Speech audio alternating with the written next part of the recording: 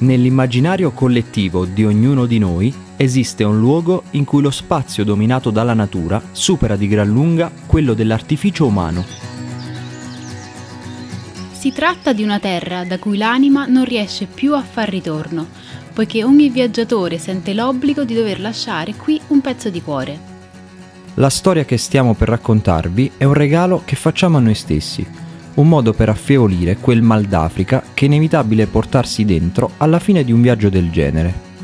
Tenetevi forte e lasciatevi trasportare dall'emozione. Si vola in Namibia.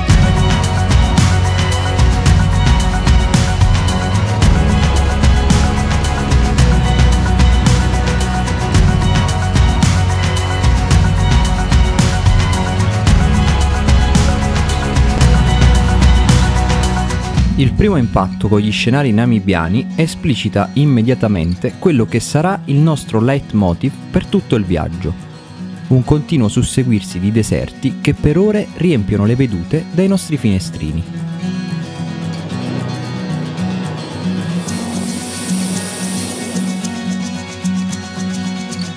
Iniziamo davvero a capire il significato dell'etimologia Namibia, che nella lingua locale Nama significa area vasta, e non c'è molto da girarci intorno per capire il perché.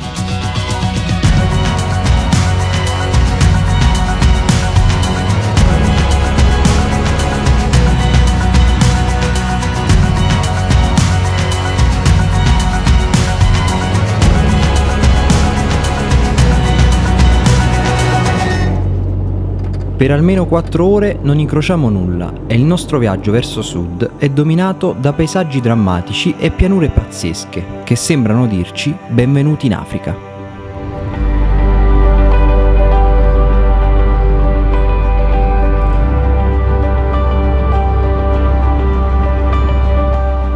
Dopo molti chilometri siamo ormai nel Namib Naukluft Park, il più grande parco nazionale della Namibia, che racchiude al suo interno una varietà disarmante di scenari geologici così differenti.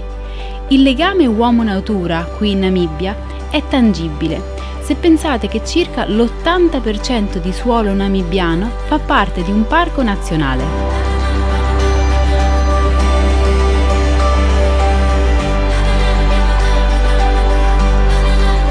Dopo una svegliataccia alle 4:30 stiamo per raggiungere Sosusvlei.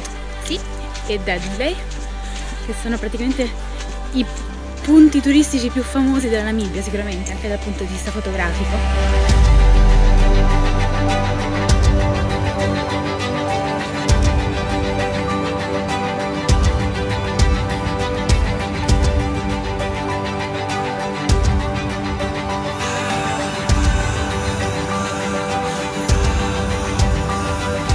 Raggiungendo Dedvlei ci pare quasi di essere entrati in un'opera d'arte moderna, quasi una proiezione di un futuro distopico. Ma questa non è finzione, non è un sogno. Questa è la potente mano della natura, che dopo aver gonfiato l'adiacente fiume Tsauchab e inondato la valle creando vita, si è poi ripresa tutto, soffiando sabbia e spostando le dune. Ciò che rimane non è niente più che lo scheletro degli alberi vecchi 700 anni, quasi pietrificati dal sole.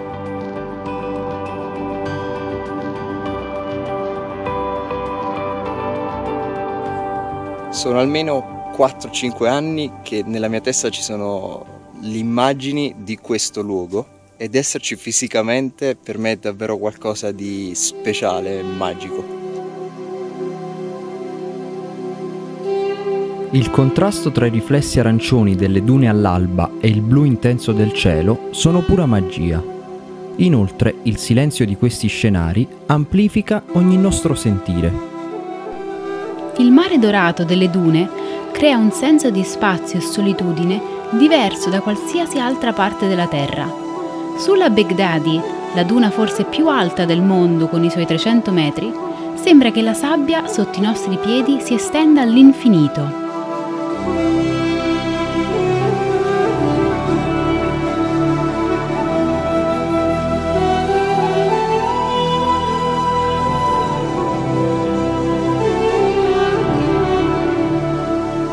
Eppure, in mezzo a tutta questa varietà scenica, c'è identità. Si percepisce un senso in questo immenso nulla, che in realtà ci parla di come la Namibia rappresenti forse il grande vuoto.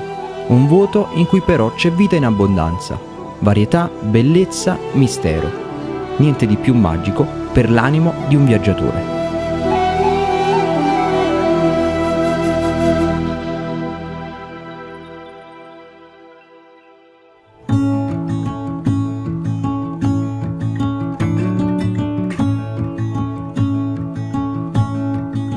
Il Parco Naturale del Namib ci regala ancora scenari totalmente differenti.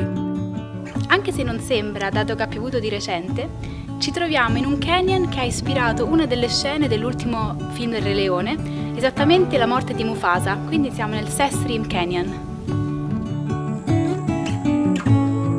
Il canyon, scavato dal fiume Tsauchab, con la sua profondità di 30 metri, veniva usato fin dall'antichità per la raccolta dell'acqua.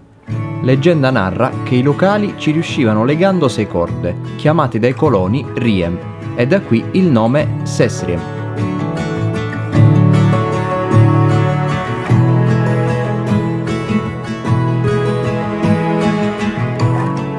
Prima di lasciare il parco, il deserto del Namib ci offre un ultimo regalo. Stiamo parlando del suo tramonto dai colori unici. Le ombre delle dune iniziano a giocare col vento e la sabbia ferrosa si infuoca di un rosso acceso. Non si può che rimanere incantati di fronte a tutto questo splendore. È proprio vero, i tramonti africani ti entrano dentro per sempre.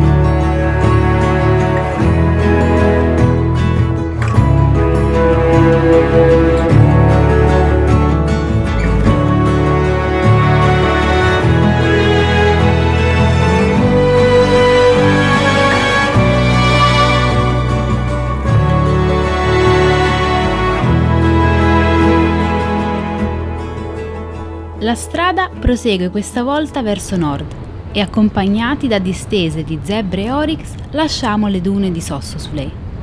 In testa un solo pensiero. Si possono svuotare le scarpe dalla sabbia del deserto, ma non la si può mai raschiare dal cuore. L'Africa ci aveva già contagiati con la sua bellezza.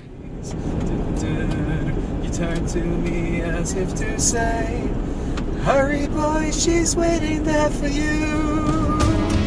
Gonna take a lot to drag me away from you. There's nothing that 100 men or more could ever do. I bless the rains down in Africa. We're gonna take some time to do the things we never had.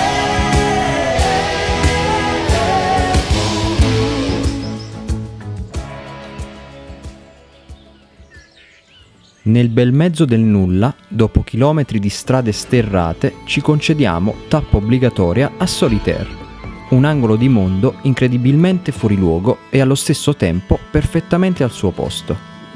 Siamo finiti in un luogo davvero particolare, direi quasi al limite dell'assurdo. Andiamo un po' a vedere.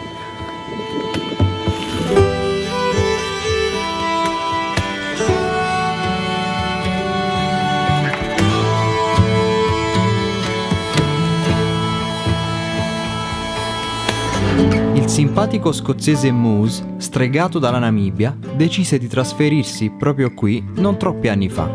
Diede quindi vita a una sorta di oasi nel deserto, in cui fermarsi per assaporare un caffè nella sua celebre pasticceria.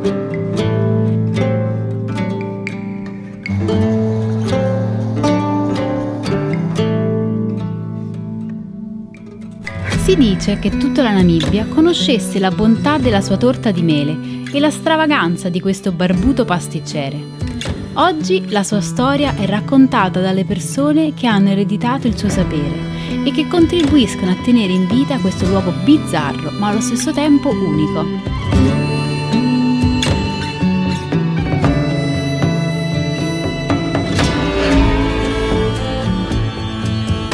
L'interminabile strada per la nostra prossima tappa non fa altro che rendere evidente quanto variegato dal punto di vista geologico sia la Namibia. Prima sabbiosi deserti, poi passi rocciosi, ed ancora scenari lunari davvero unici. Tutto ci richiama a un pensiero comune, il sentirsi infinitamente piccoli al cospetto della natura e di questo mondo.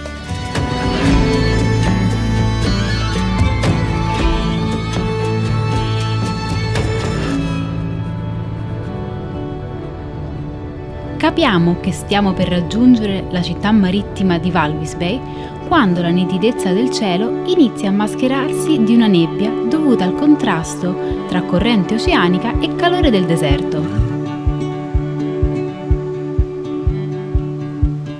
Ciò che rende affascinante questa città è il suo passato, che ci consente di aprire una parentesi storica. Quella della Namibia è una lunga e triste storia coloniale.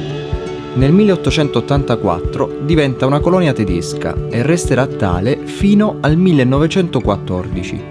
In quell'anno il Sudafrica, approfittando della prima guerra mondiale che vede la Germania impegnata su più fronti, invade la Namibia, facendone una propria colonia. Dopo molti anni di dominazione sudafricana, grazie al sentimento indipendentista della SWAPO, nel 1990 la Namibia diventa uno stato indipendente. Ieri ci siamo regalati questi 400 km di strada nei deserti namibiani per raggiungere poi l'oceano, questo che vedete alle nostre spalle.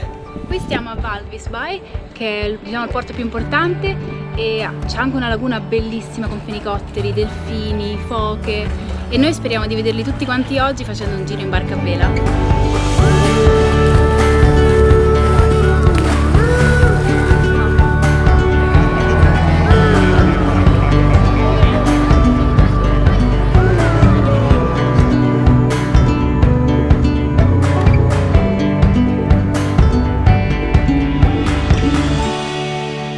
Il piacere della scoperta stava per offrire al nostro sguardo un altro luogo iconico di questo paese mozzafiato, la celebre Sandwich Harbour.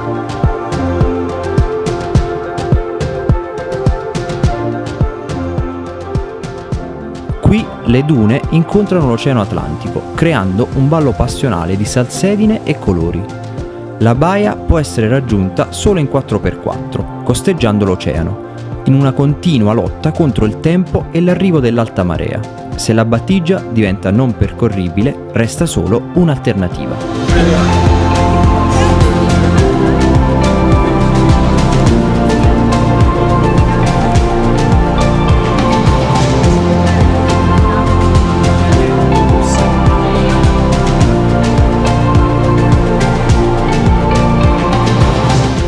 Harbour è molto probabilmente uno di quei luoghi unici al mondo in cui ogni parola appare superflua e forse neanche le immagini riescono a restituire la scintillante bellezza di uno scenario che pare essere il frutto di un disegno astratto.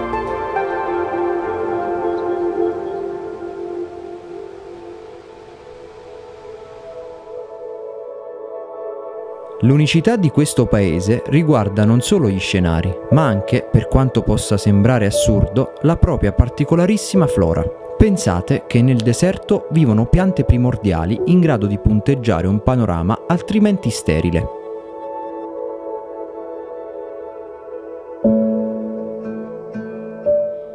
Ci riferiamo ad un vero e proprio fossile vivente, la Welwitschia mirabilis, pianta endemica e unica al mondo, che nonostante la costante siccità sopravvive da millenni.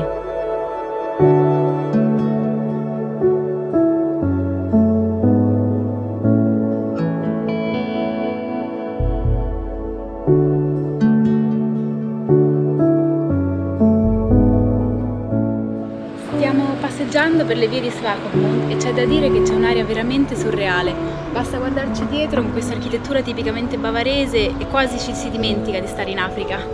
Infatti Swakopmund è stata una delle prime colonie tedesche qui in Africa e ancora oggi è possibile ritrovare tanti elementi di quella Germania.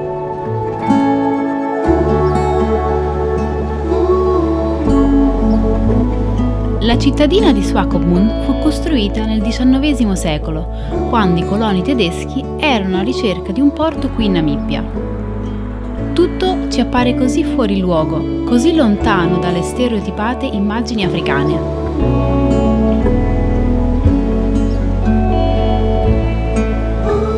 In questo insieme paradossale di elementi inseriamo anche il monumento celebrativo ai coloni tedeschi, morti nelle battaglie di repressione contro le popolazioni indigene.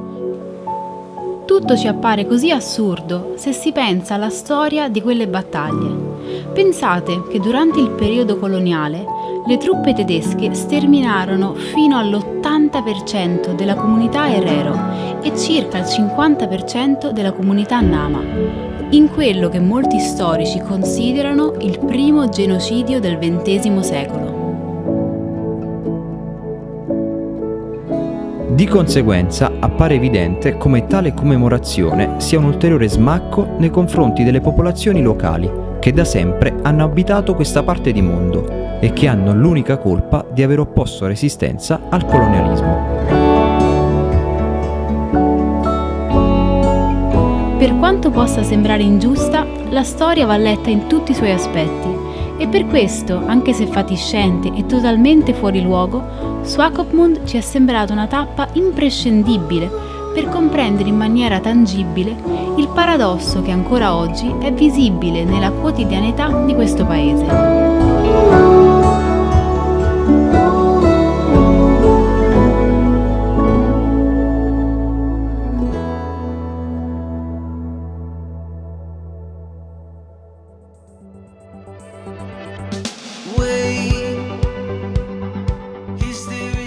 Nel mezzo del deserto, quasi all'improvviso, emergono rocce che ci indicano ormai la strada per la nostra nuova tappa, ovvero Spitzkope. Si tratta di un luogo in grado di ricordarci di come la Namibia sia un libro a cielo aperto sulla storia, la storia di noi tutti.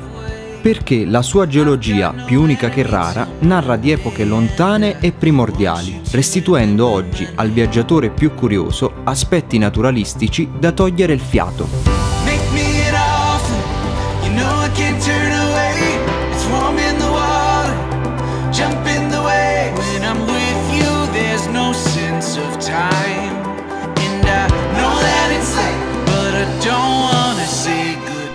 Spitzkope oggi è gestito dalla comunità locale. Un esempio su come la Namibia sia una storia di successo nell'ambito del turismo odierno. Guide locali come Gideon vengono preparate da uomini più anziani e viene insegnato loro tutto ciò che riguarda la storia recente e passata del proprio paese. Le curiose conformazioni rocciose ci guidano fino al luogo simbolo di Spitzkope, il celebre arco naturale, che sembra quasi collocato qui dalla mano di un artista. Inutile dire che ogni tramonto qui in Africa ci sta sconvolgendo. Cambiano gli scenari, le vedute e la luce, ma la nostra meraviglia resta invariata. Il Mal d'Africa è sicuramente qualcosa che ha a che fare pure con i tramonti.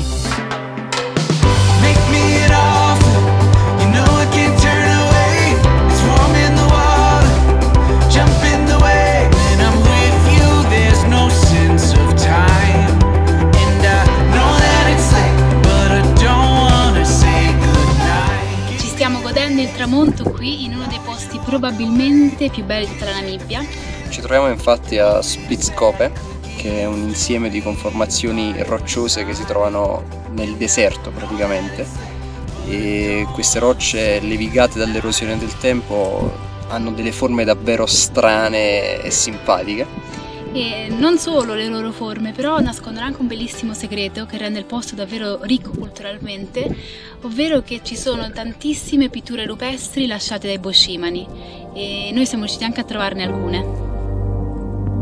Grazie a Gideon, con un breve trekking abbiamo raggiunto di fatto le antiche pitture rupestri lasciate qui dal passaggio dei boscimani più di 2000 anni fa.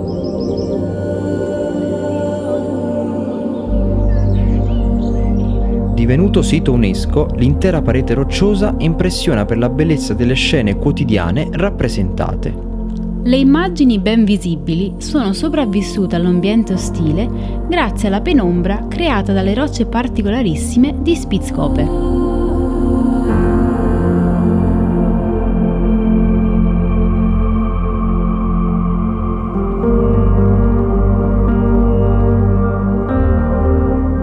L'affascinante mondo dell'arte rupestre può ancora meglio essere esplorato con una visita a Tweefontein.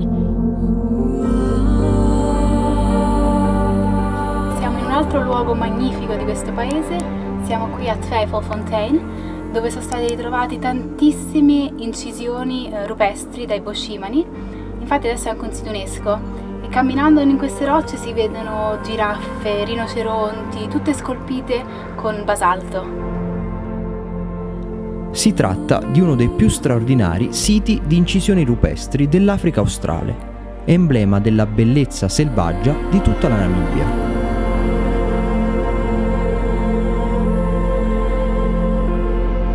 Quando parliamo di boscimani ci riferiamo ad una delle tante etnie che popolano la Namibia ancora oggi. Abbiamo avuto la fortuna di conoscere più da vicino una di queste, ovvero gli Imba.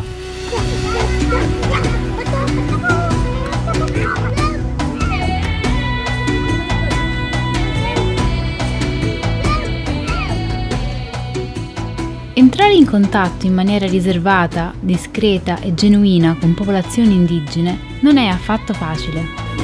Moro ni nawa. Super. Ni nawa.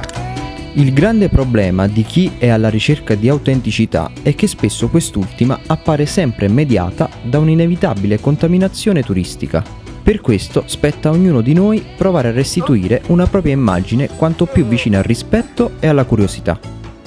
L'approccio in questo incontro di culture differenti è tutto. Entrarci in punta di piedi è un dovere che non possiamo ignorare. Solo così i sorrisi di questi bambini potranno restarci dentro, come il simbolo di un'esperienza sincera.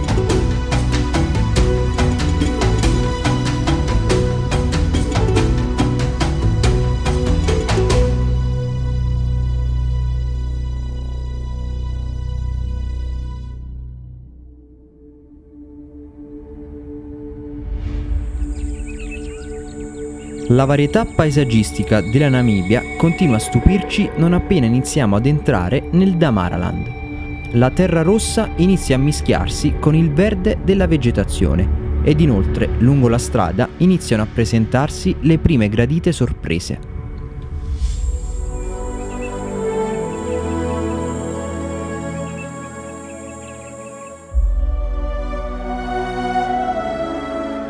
L'emozione della nostra prima giraffa ci suggeriva che ormai eravamo vicinissimi ad una delle riserve più estese al mondo, il Parco Nazionale dell'Etosha.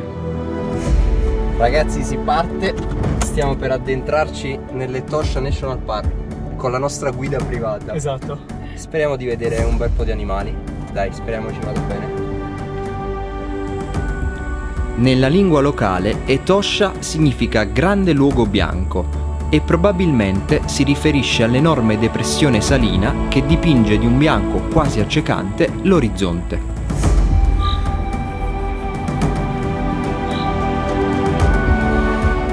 Tra questi scenari senza fine, la vita di certo non manca e con la meraviglia stampata sul volto stavamo per regalarci la nostra scorpacciata d'Africa.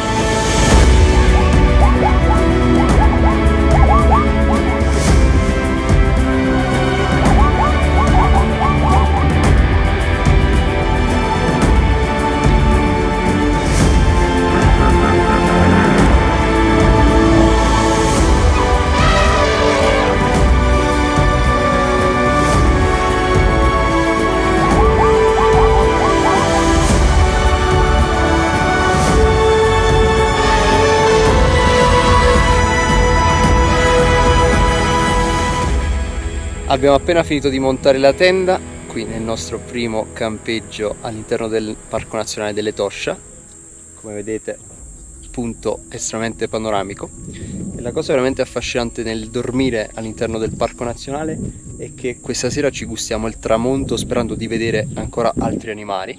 Fino adesso il safari è andato super bene perché abbiamo già visto un sacco di animali e manca il re della foresta, però abbiamo ancora altri 2 giorni. Ed il re sembrava scomparso dal parco. In compenso però tante erano già state le emozioni. Giraffe curiose, iene a colazione, una famigliola di elefanti che si dissedava ad una pozza ed ancora gruppi di zebre, di gnu e tantissima vita nascosta. Senza dimenticare la bellezza del rinoceronte che praticamente era ad un passo da noi ed il momento in cui, lungo la strada, abbiamo urlato di gioia perché nascosto tra la vegetazione c'era un bellissimo leopardo, animale che secondo molti è davvero difficile vedere di giorno. Ed infine, dopo tanto girovagare e 3 giorni intensi di ricerca, l'emozione più grande, un bellissimo leone.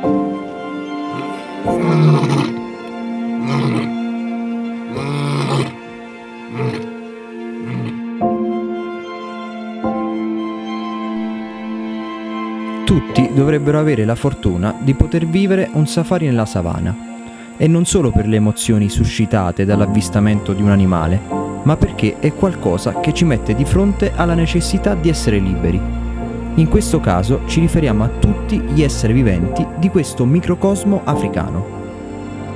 Vederli scorazzare nel proprio habitat naturale non fa altro che convincerci di quanto sia necessario lottare le forme più incivili di prigionia animale. In un mondo ideale, la savana dovrebbe essere l'unica casa che meritano.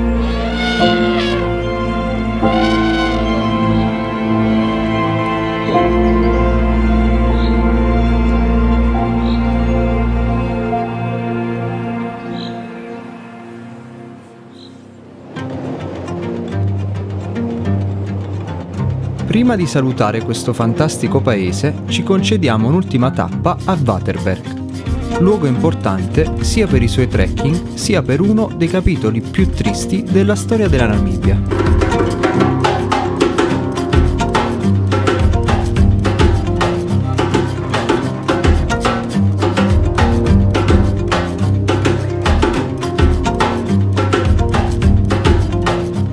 Per comprendere appieno la storia della Namibia è quasi fondamentale passare a Waterberg. Waterberg è stato uno dei luoghi delle battaglie più importanti del colonialismo tedesco. Infatti nel 1904 ci fu la battaglia dove morirono tantissimi Herero, dove molti Herero scapparono anche in Botswana, ma dove caddero anche tantissimi tedeschi. Infatti c'è il cimitero qua che lo dimostra. Qui a Waterberg un cimitero molto curato commemora i soldati tedeschi che caddero in battaglia contro i popoli indigeni, mentre solo in un angolo del vasto cimitero una piccola placca nascosta ricorda i caduti Herero, una delle tante etnie quasi sterminate dalla follia sovranista. Un'ingiustizia forse che riflette la scarsa volontà del mondo occidentale e soprattutto della Germania di riconoscere lo sterminio etnico di cui anche l'Africa fu teatro.